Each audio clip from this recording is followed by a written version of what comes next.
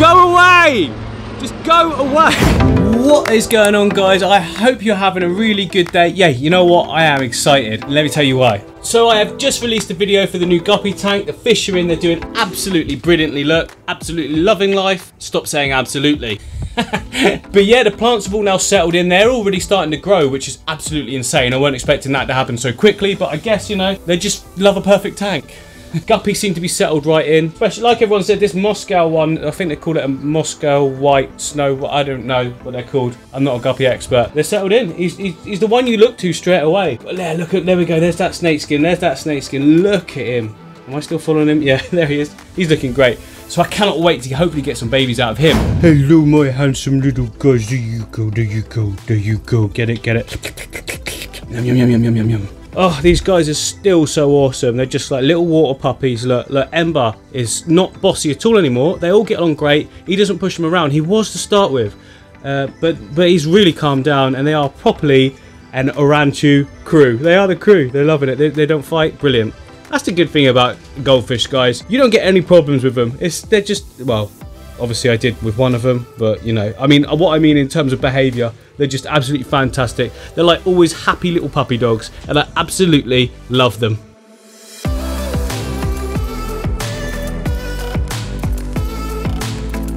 And then moving on next to them, guys, over to Pancho's tank. This is getting ridiculous, isn't it? Now, as much as I absolutely love this up here, and look at these pretty little plants just growing out everywhere.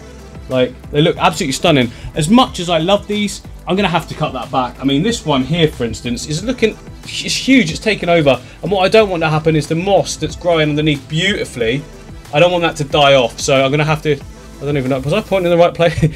So yeah, I'm going to have to trim some of that back, which is annoying because I love the fact that it's growing completely naturally. I didn't plant any of that. That's all grown out of just the moss. So there was obviously seeds in there that have just germinated and just gone all over the tank. But back to the main subject of this video, guys.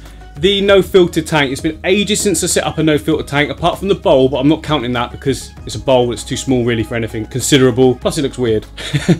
But it's been ages since I set up a no filter tank. The last no filter tank I did was the Freestones Aquascape. I'll leave a link somewhere. That was amazing. A massive success. Probably the purest looking planted tank I've ever done, if I'm honest. And no maintenance ever. In fact, not enough trimming. It was crazy. Anyway, I'm looking to do something like that again, but way more controlled this time.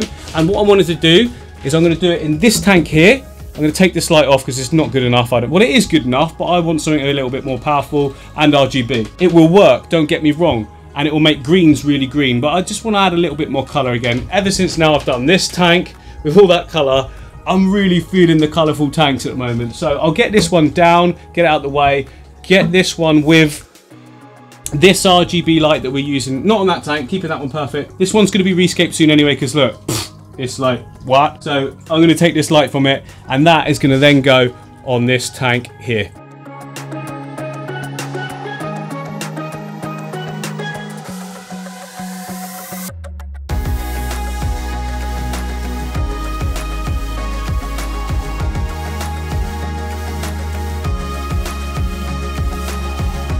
Right, okay, that's looking fantastic. So the reason I took off that one there from the top, because I just want this to be a really nice standalone piece, and I think having two jammed up there will detract from how good it's going to be, and it's going to be good, guys. So yeah, we've got the main piece at the top, you know, we've got a couple of tanks below that, and then the bottom here is where I'm going to be doing loads of sort of 𝐉𝐈𝐍'𝐼𝐍 and that sort of thing, and then just like possibly like a quarantine tank or something like that, because I've never had a quarantine tank before.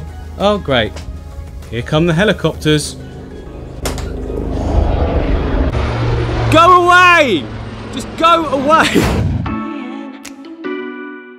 So this is a little wasteland area behind my house. I'm quite often coming behind here to dig up earthworms for Pancho to eat. So I've got a few little spots I can get some soil from easily. If you're going to get soil yourself in the garden, make sure it's from somewhere that hasn't got pesticides and things like that. And make sure you take the stuff that's just below the topsoil.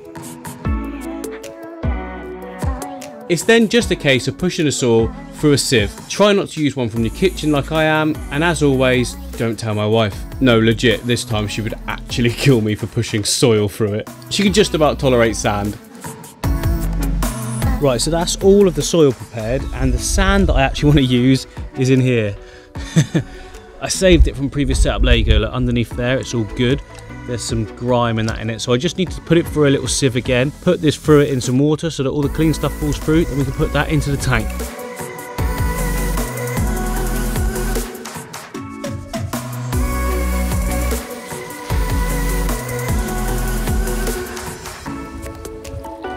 Right, so we have our soil and we have our sand. Let's get those in the tank first of all. There's actually a really good way of doing it so that it doesn't mess up and look horrible, because obviously that brown soil there is going to look ugly if you see it from the outside. So just make a perimeter with the sand first, and then we can put the soil in the middle section, and then we can cover that back up with sand again. So nice and simple at this point, guys. You don't have to make it complicated. As I said, just pour it in, push it to the edges, and then get your soil in the middle. Just be careful when you're pouring the soil in that you keep it contained into that middle section. Last thing we want is it leaching into the water column, because that will cause all kinds of algae issues, and that's just going to cause you to break the tank down eventually. Right guys, there's the soil in. Now you might be tempted to add more soil thinking that you'll get better growth, and I've said this before, do not do that. Stick to like a thin layer that you cannot believe how much nutritional value or nutrients there are. It's not food. How many nutrients there are in that little bit of soil there. Cover it up, the roots will find it, and you know the plants are going to go absolutely nuts. I'll tell you what, this little reflection of the river tank is quite cool, isn't it? Like, kind of looks like I've already planted it. There we go. Look, oh, perfect. And we're done. Right, so I just need to cover it up now with another layer of sand, a nice decent thick layer on top, banked up to the back as usual, and then we've got our base to start. And then after that, I can open up all of these parcels because I've got loads of hardscape.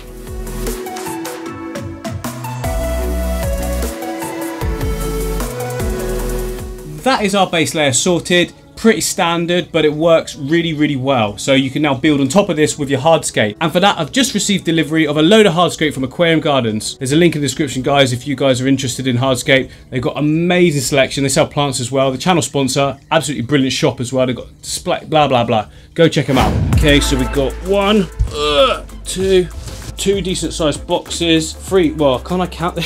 Just moved them. 3 boxes, and I've got my old blade with me, so let's get into them.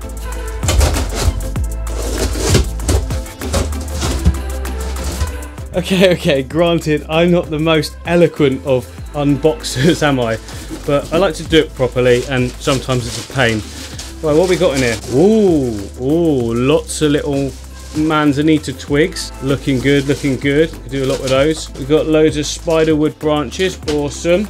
And another pack as well. Again, lots more spiderwood, but in pieces as well. And then, I think this is like riverwood. Or spiderwood as well, actually. I think just like thicker selection. So we've got loads of different types of the spiderwood there. Little bits of detail that we can use for all different sorts of things. Box number 2. This is heavy, so lots of different rocks. So we've got a ton of dragonstone in that one. And it looks like this one is like a wood rock, like a fossilized wood rock. That looks good. Awesome. Do something with those. And then this one looks like, this I think is the grey cereal stone. That looks awesome. And to be honest, this is going to go really well for the new no filter aquarium.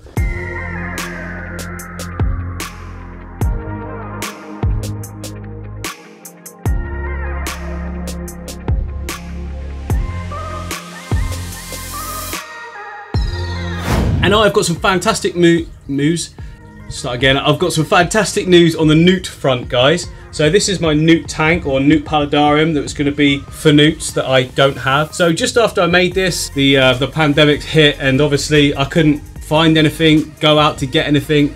But I think, fingers crossed, I've managed to source something online that can be sent to me. It's the exact one I wanted as well. 2 possibly. Oh, I'm going to see how it goes. I'm not going to say anything yet because nothing's confirmed, but hopefully within the coming weeks I should be able to get the first newts in. But what I am going to have to do is sort out some of that moss, because some of it is rotting. I picked some stuff that had too much organic matter on the bottom, and as a result some of the moss there is like got like a sort of browny tinge to it, and then some of it is absolutely perfect. So it just goes to show that win some, you lose some, right? But that's fine. I can take out the bad stuff and then use the good stuff to sort of spread over to it. It doesn't take long for this kind of moss just to go all the way through. So hopefully within another few weeks time, by the time that the actual newts arrive in the post, it'll all be looking perfect. So we've got a great selection there. Now, I am going to be saving the wood for different skates, because the point in that is that I just want very minimal hardscape. When you're doing a no filter tank, the key thing is the plants. The plants are important, more important than the hardscape. I mean, you could almost say it's like a Dutch style. The plants are the filter at the end of the day, so you need as many in as possible. Stem plants everywhere, you know, as healthy as possible. You just want to keep it very minimal. That's what I did on my previous one, the Freestones aquascape, and that's what I want to do on this one. So that's what we're going to do. We're just going to use Freestones again, but last time it was the pebbly style, cobbly ones. This time I'm going to use that black cereal stone, and that should look absolutely fantastic. Always a good idea to do things in threes, especially in a tank only this size. Let's get those stones in.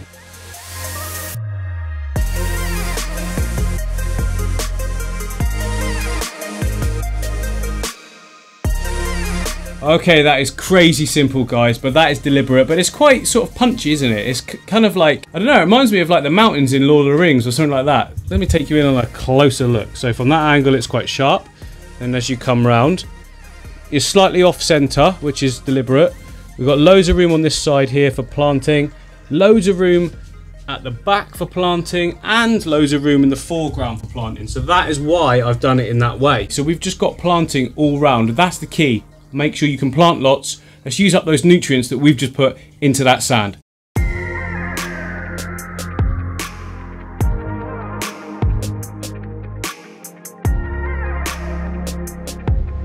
Right, once again, this has actually gone even better than I thought it was going to be. So in the next video, we're going to be planting the whole thing. I'm actually waiting for a Tropica delivery to come tomorrow. Hopefully it comes in time. If it doesn't, I won't release this video. Yes, I will. And then there'll be a gap, because I'm not going to plant without plants. I've got some, not going to plant without plants, obviously.